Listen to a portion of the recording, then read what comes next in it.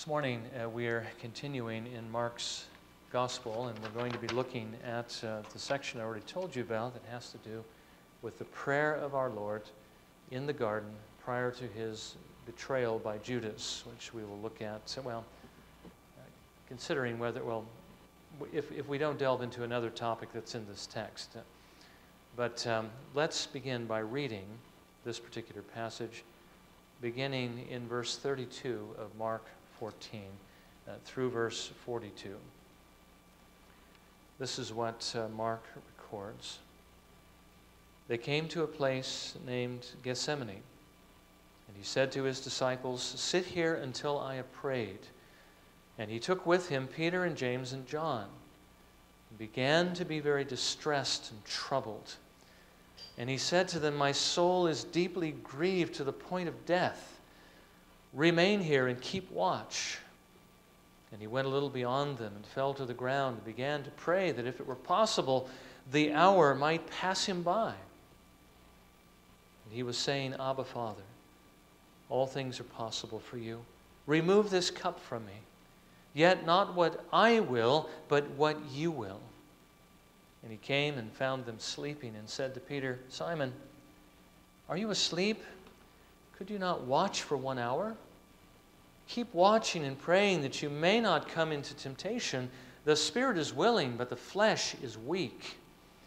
Again he went away and prayed, saying the same words. And again he came and found them sleeping, for their eyes were very heavy, and they did not know what to answer him. And he came the third time and said to them, "Are you still sleeping and resting? It is enough. The hour is come. Behold, the Son of Man is being betrayed into the hands of sinners. Get up, let us be going. Behold, the one who betrays me is at hand." May the Lord bless his word to our hearing this morning. Now, as you know, we're coming to the Garden of Gethsemane, where Jesus would spend his last few hours, we might say, of freedom in prayer before he would be crucified to save his people, to save us, if we're trusting him. Now, one thing I'm very tempted to look at, and I think still may want to do something, in this area, is the idea of prayer, because this passage certainly speaks to us about just how important prayer really is. Jesus was about to face what we would say is arguably his most difficult trial. He was about to face his Father's wrath for our sins, and he needed his Father's help to be able to make it through this, and so he prayed. Now, as you know, Jesus is our example in everything. We are to follow that example. Jesus prayed, and so we should pray just on that account. But we need to ask this question too. If Jesus, God in human flesh, needed to pray in order to face the difficulties that he was facing, how much more do we need to pray? Now, we also have another example in this text, and that is the example of the disciples. And I think it shows us something about how difficult it is for us to pray. Now, because of the difficulty that Jesus was about to face, he asked his disciples to join him, I think all of them, but particularly Peter, James, and John. We might say the inner circle. Jesus did have, as it were, his closest apostles. But I think we see in them something that we often face when we're trying to pray. They also lost sight of just how important prayer really is. And we see in us, I think sometimes, literally, if you've been to our prayer meetings, you may have seen one or two of us nodding off while we're praying. I think we're tempted to do the same thing that they are, sort of falling asleep at the wheel of prayer when we should be seeking the Lord earnestly. We're either tempted to do that or we're tempted to neglect it altogether and just not come. So let's be encouraged by the example of Jesus Christ, as well as the negative example of the apostles we see here, to take this means of grace more seriously. To do what the Lord calls us to do, which is to meet together and pray, to pray personally or individually, and pray in our families, pray as individuals, pray as a church, to pray without ceasing, the Lord tells us. And again, I don't think he means by that to be praying all day, every day, and everything you're doing, although it's certainly not a bad idea I think we should be practicing, as it were, the presence of God, to know that He is always with us, to be doing those things that we know would be pleasing to Him because He always sees what we're doing. Certainly we should be doing that, but I think what He has in mind here is we ought to be seeking those things that God calls us to seek. And we ought to keep on seeking those things until we actually receive those things. We need to pray in that sense without ceasing.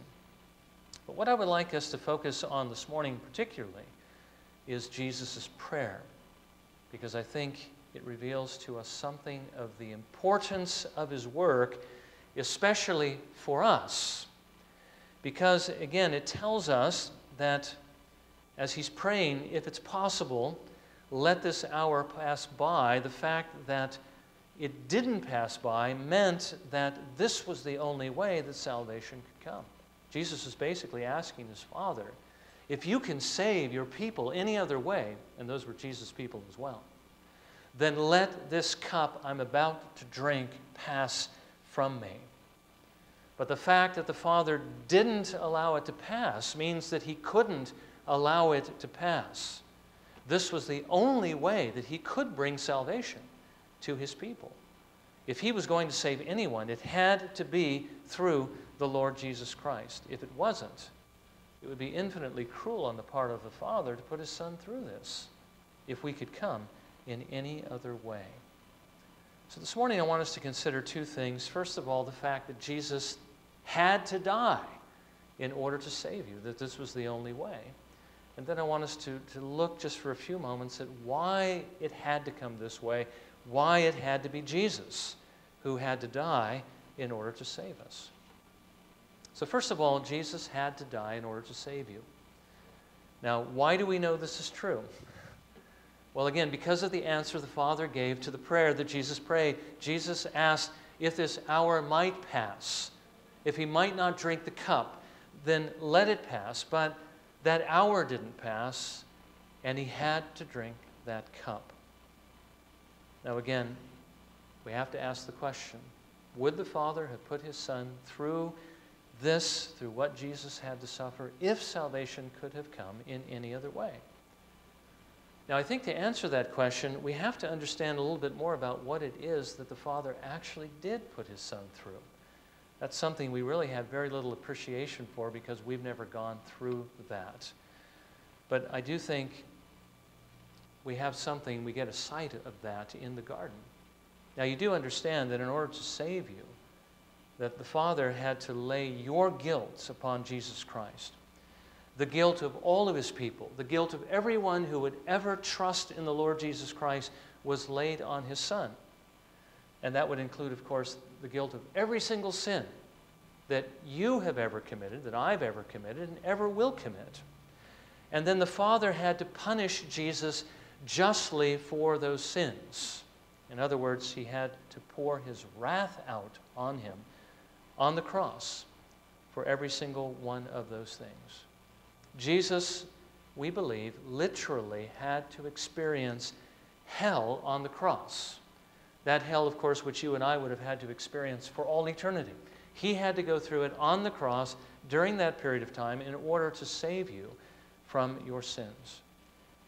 Now again, how can we even imagine what that is like? To experience God's full wrath. I mean, we don't know what crucifixion is like, but that's often what is in view in a number of churches as they consider it the sufferings of Jesus. They're looking just at the physical suffering on the cross, but there was much more than that. So how can we gain some insight into that? How can we know what that's like?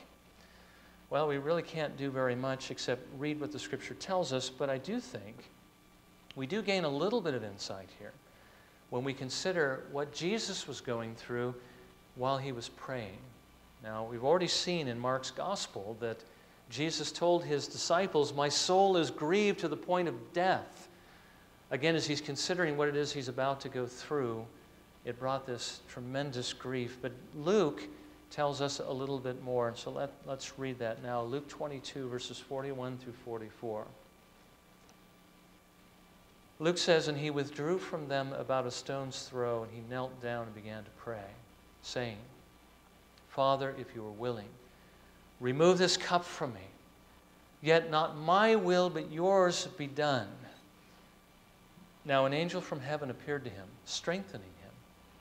And being in agony, he was praying very fervently, and his sweat became like drops of blood falling down upon the ground.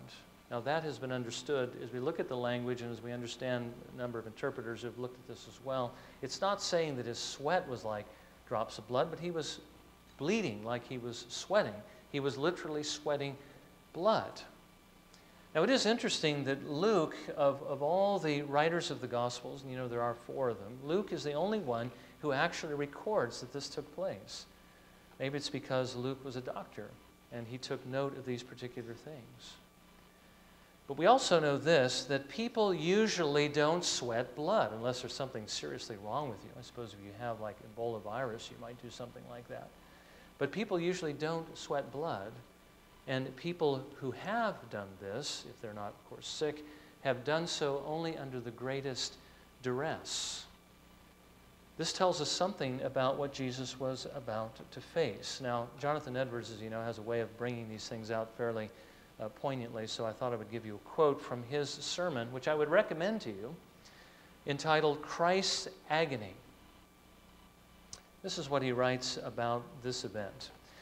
If the suffering of Christ had occasioned merely a violent sweat, it would have shown that he was in great agony, for it must be an extraordinary grief and exercise of mind that causes the body to be all of a sweat abroad in the open air in a cold night, as that was, as is evident from John 18:18, quote, and the servants and officers stood there who had made a fire of coals, for it was cold.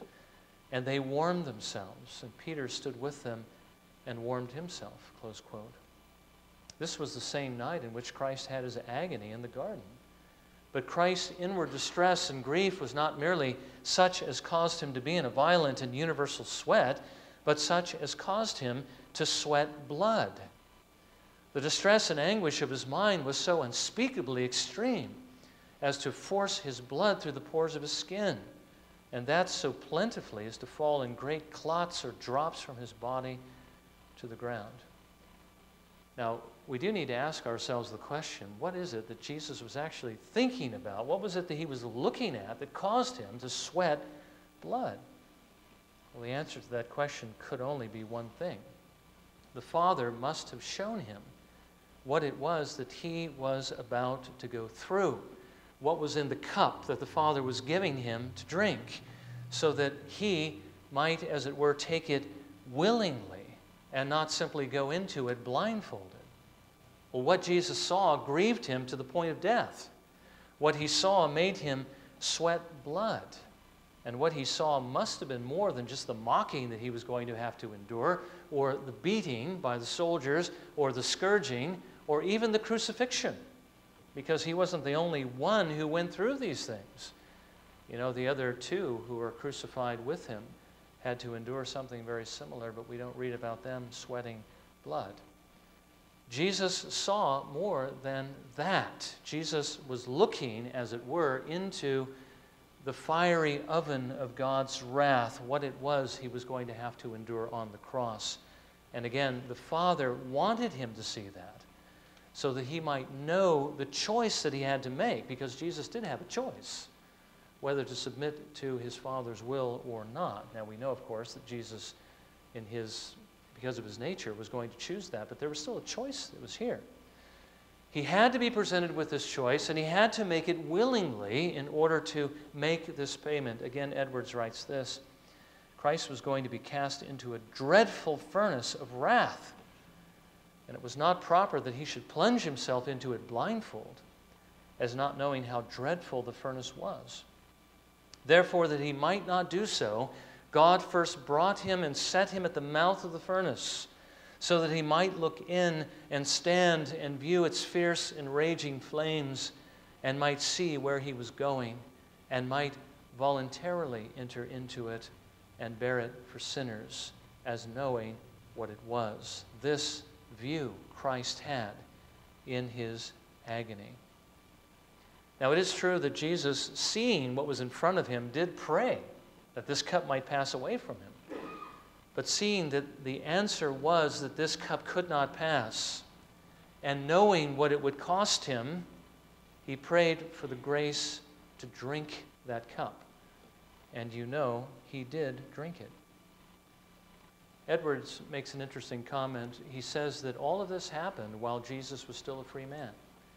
Before Judas came with the soldiers, while he still had time to escape, the fact that he stayed there and that he gave himself willingly to betrayal and to arrest means that he gave himself willingly to suffer God's wrath for you in order that you might be saved.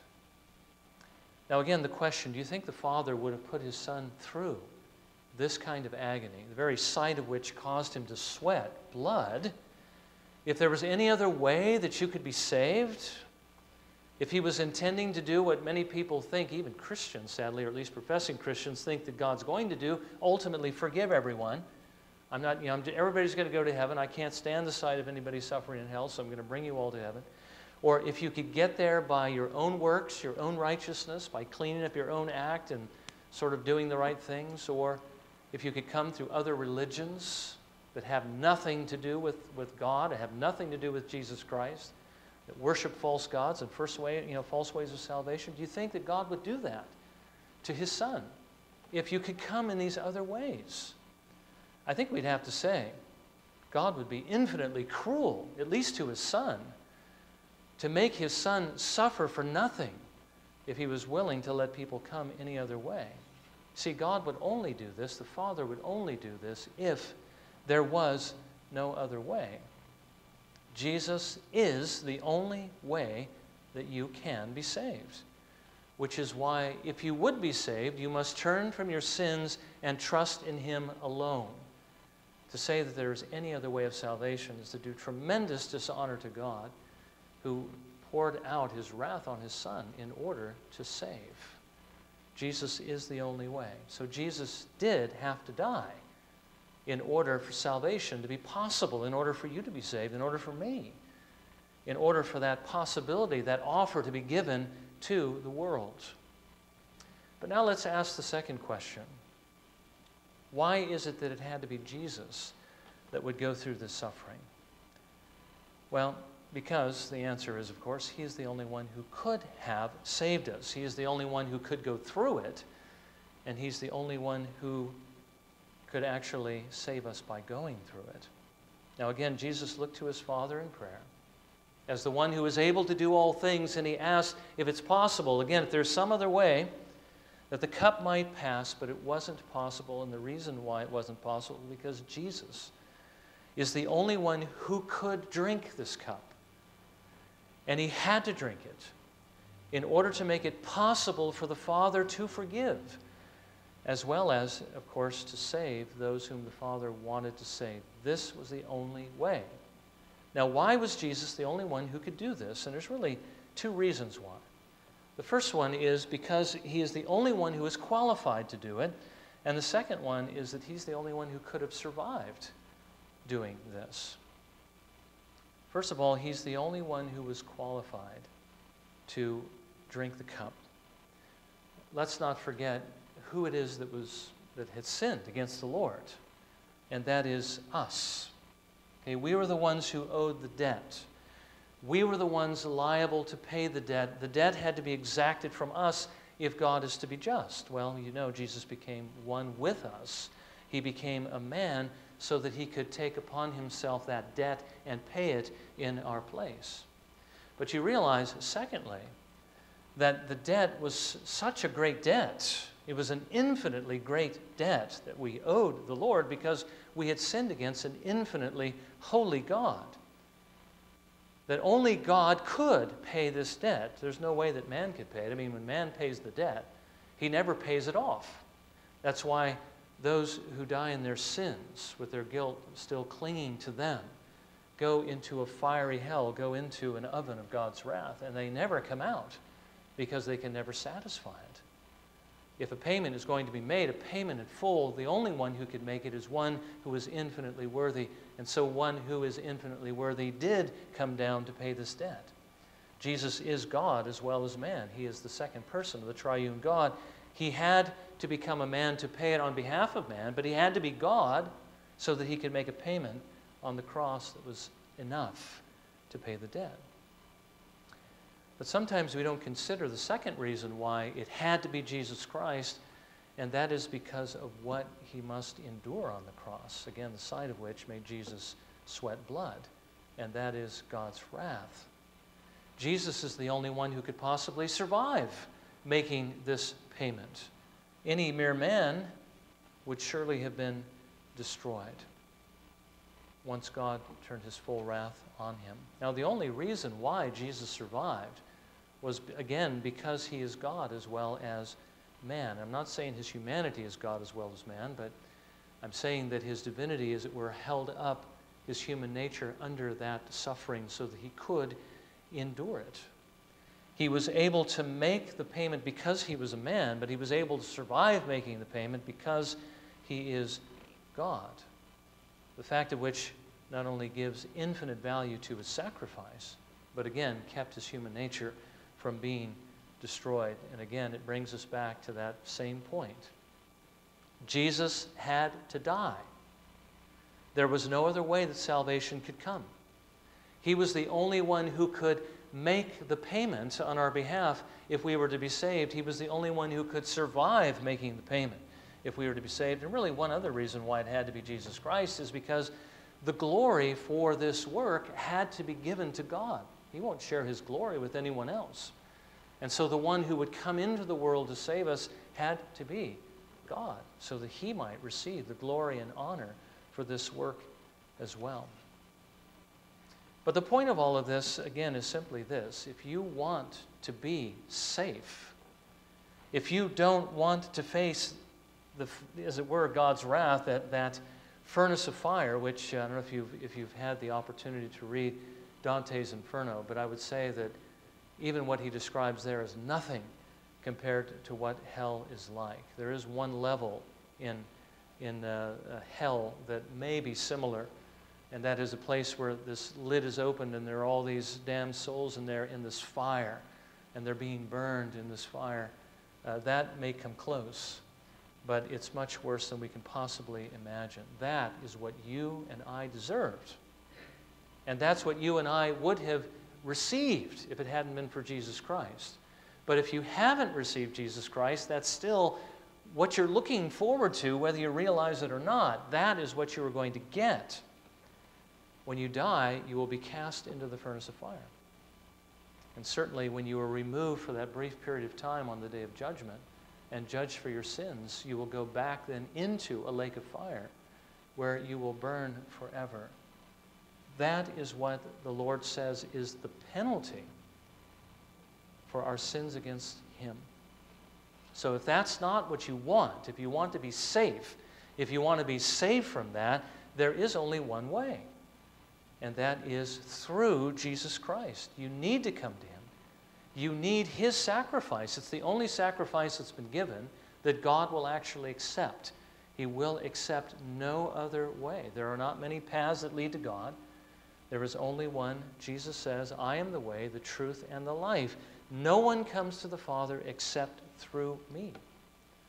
His sacrifice, his perfect obedience, his mediation, his prayers, his standing between God and man, he is the only bridge, as it were, the only path, the only door that we can go to God.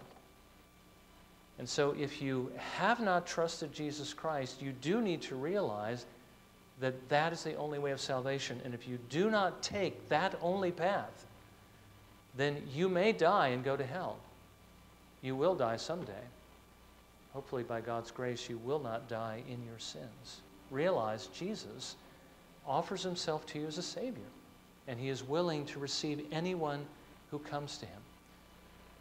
Now, let me just say this in closing, because there is a point in here that applies to us aside from this. And one thing that I'm always a bit concerned about is the idea that we believe that if we understand these things, and we've heard them, we understand them, we even believe that they're true.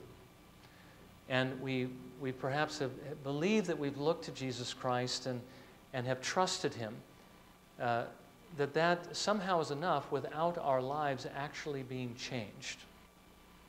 I hope you agree with me that if we are genuinely Christians, our life will be transformed. We will begin to reflect the nature of Jesus Christ because his Spirit lives in us. And the Spirit gives us love for the same things that Jesus loves. There has to be a change. So I always want to ask this question, although perhaps lately I haven't been asking it as much as I have in the past. How can we know that we really have savingly believed on the Lord Jesus Christ and that we've actually gone beyond what the devils, as it were, all experience as well? By the way, every demon knows what Jesus did. Every demon believes that Jesus is who he said he is, and that the way of salvation is only through Jesus Christ. But they don't come to Jesus Christ. They haven't trusted Jesus Christ, and their lives haven't been transformed by Jesus Christ. They see all these things and they believe them, and it affects the way they live even. They tremble, and they know that they're under his sovereign control, but they are not saved. They don't love him. They don't do his will. So how can you know that your faith has gone beyond that? Well, again, realizing what the end of salvation is, which is not, as many would say today, simply to save you from hell. That is part of it. It's a big part of it. And we're very thankful for that. But that's not all it is. It's also to save you from the power of sin, to set you free from sin so that you would begin to do what Jesus would do if he were living in your place. And I think that that's a very obvious way that you can know whether you have savingly believed. Not that you're perfect, but that your heart is moving you in that direction, that you are willing to do whatever the Lord calls you to do. Now, Jesus did say that if you want to be his disciple, that you have to pick up your cross, you have to follow him, and that means dying to yourself, to do his will. In other words, you need to do what Jesus did when he was in the garden, when he was faced with a choice. And there was a real choice there. We already saw that. There's a cup that was being handed to him by the Father, and inside the cup was the wrath of the Father. And the question is, are you going to drink this or not? Well, Jesus, he prayed and he sweat blood as he thought about the implications of drinking that, of going the path the Father was calling him. And it was a struggle, and he prayed for grace to do it, but there was still a choice there. And he says, if it's possible, let this cup pass. I mean, he was a human being, and he experienced what we would experience if we were in that same situation, only he did so without sin. He wanted to preserve his life. He didn't want to go through suffering. Nobody wants to go through suffering. But of course, understanding what it was going to bring, he was willing to do that. But the question is, when you're faced with choices like that, where you know what God wants you to do, this is the path I know he wants me to take, but this is the more comfortable path. If I don't do this, I can take this path, I can kind of slink away from this and not really have to face the difficulty that I know the Lord is calling me to face. The question is, are you willing to do what the Lord calls you to do? Are you willing to take what it is the Father hands to you when you see clearly the path he's calling you to walk? You know the one that he tells you in his word, this is my will, this is what I want you to do. I want you to stand for the truth here. I want you to bear witness of me. I want you not to join in with these others and all these dirty jokes and act like one of the gang. I want you to be light, and I want you to be salt, even if it means you're going to be hated by the world. Are you willing to pay that price? Are you willing to do what Jesus did in the garden? That willingness, not just to feel like I want to do it, but then do something else all the time, but that actual doing of those things, that is the evidence that the Lord has actually transformed your life, when you can say, not my will, but your will be done. That's how you can know that you belong to the Lord, when you will do what he wants you to do rather than what you want to do. And then even more than that, when what you want to do becomes actually what it is he tells you he wants you to do. You see, our heart needs to be wrapped up in the Lord, and that is the evidence that it is when we can do this the way our Lord Jesus did. So if that is what is in your heart, then you can know that Jesus lives in you. I mean, literally, by his Spirit, and that he is transforming you. That is the evidence that you are safe from the fiery oven of his wrath. But if that isn't in you, then you still need to trust Jesus Christ and turn from your sins and follow him. Well, may the Lord give to each of us here this morning the grace to be able to make that choice for him, to trust Jesus, to turn from our sins, and to see this evidence in our lives, that we might find serving him and serving one another to be even more pleasurable than simply serving ourselves. The Lord did not put us into the world to serve ourselves. That is the essence of sin. He put us into the world to serve him and to serve others. And again, the evidence that we are his is that when we take pleasure in doing that, when that is our pleasure and our delight, then we can know that he has worked that work of grace. It's not going to be perfect by any means, and we're going to struggle a great deal, but it does have to be there. May the Lord grant by his grace that it might be in all of our lives. Well, let's bow for a moment of prayer, and let's ask the Lord to take what we've heard and apply it to our lives.